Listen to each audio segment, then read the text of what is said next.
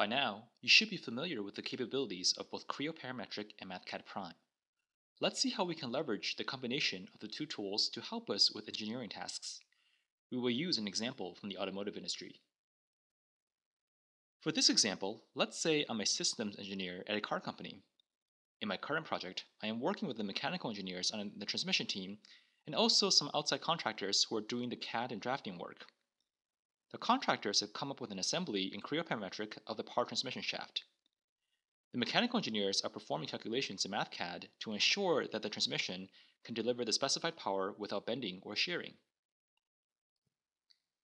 Let's take a look at this assembly in Creo Parametric. For the ease of visualization, we have removed some of the gears on the shafts so we can focus on just one gear pairing. As you can see in this assembly, we have the input shaft on the bottom driving the output shaft on the top, which is in turn driving the differential on the right. In this particular gear, the driving gear has a radius of 23.5 mm and the driven gear has a radius of 65.76 mm. We want the shaft to be able to deliver 250 horsepower of power while spinning at 2000 RPMs. We can put up some annotations to see the measurements we are dealing with. What you cannot currently see is that the input and output shafts are hollow.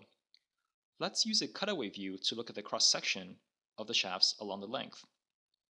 The input shaft currently has a wall thickness of 7 mm and change.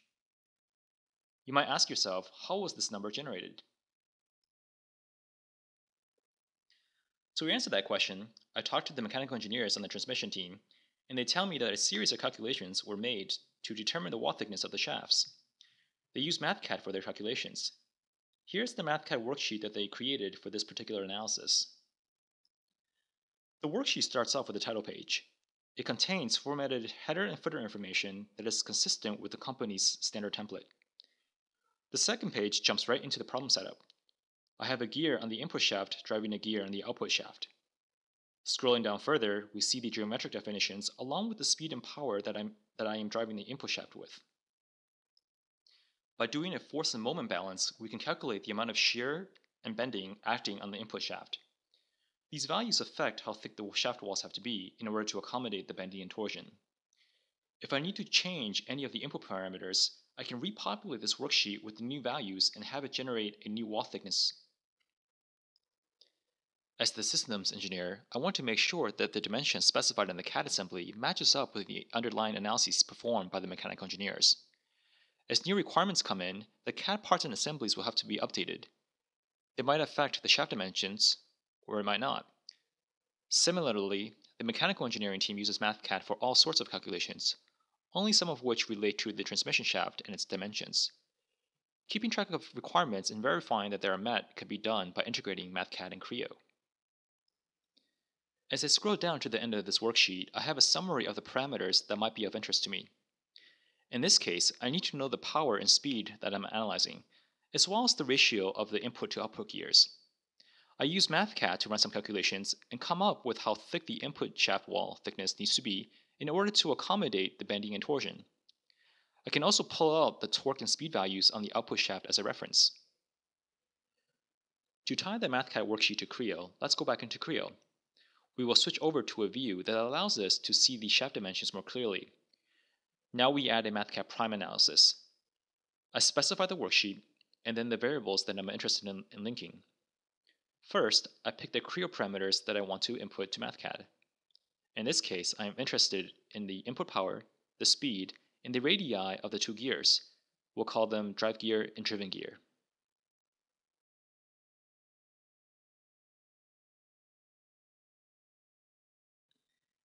Next, I select the MathCAD results that I want to transfer back into Creo.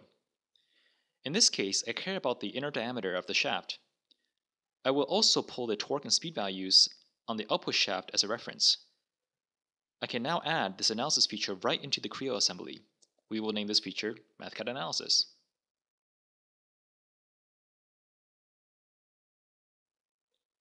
I have already defined some relationships linking the parameters of the MathCAD Analysis feature to the dimensions in the Creo parts. This way, as new MathCAD values come in, the parts will update appropriately. Currently, the input shaft has an inner diameter of 7 mm and change to accommodate the 250 horsepower that's coming in. take a quick mental picture of the input shaft dimensions as we will be changing it very shortly. Let's bump up the incoming power to 400 horsepower. I do this by modifying a Creo parameter.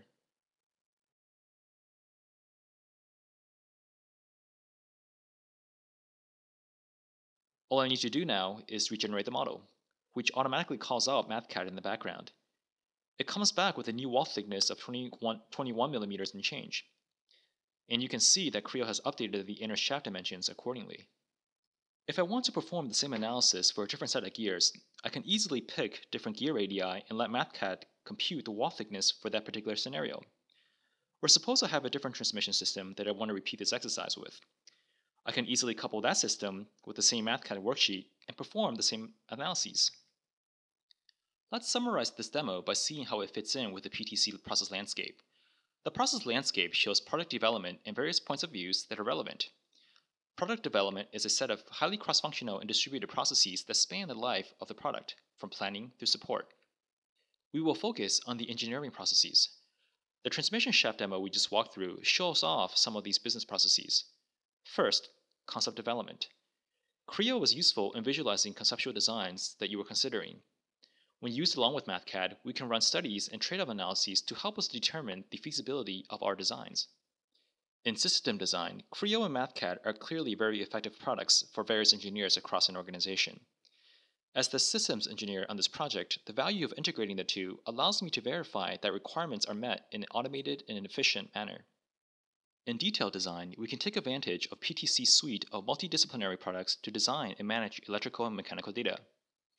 In our example, we were only interested in the mechanical portion. PTC offers tools to help you verify other requirements, like the software in the car's ECU. MathCAD can be used to analyze components in various domains and even be extended to standardized calculations throughout the organization. Under V&V, or verification and validation, we have already spoken about using MathCAD to verify requirements. What we didn't talk about was using Creo and MathCAD in conjunction with PTC's PLM solution to not only manage data, but also trace requirements. Finally, under variant design and generation, Creo provides a platform that allows you to design and manage modular products. MathCAD can also be used to analyze modular components. In our demo, we explain how we can easily change parameters in the MathCAD worksheet to drive a geometry change when there's a new or modified design. I hope you now see the value of integrating the capabilities of Creo and MathCAD, and how that works into your organization's engineering processes. Whether it be sizing the shaft for the transmission in your car, designing a cell phone case, an I-beam in a building, or air brakes in a missile, PTC desktop tools can help you in your day-to-day work.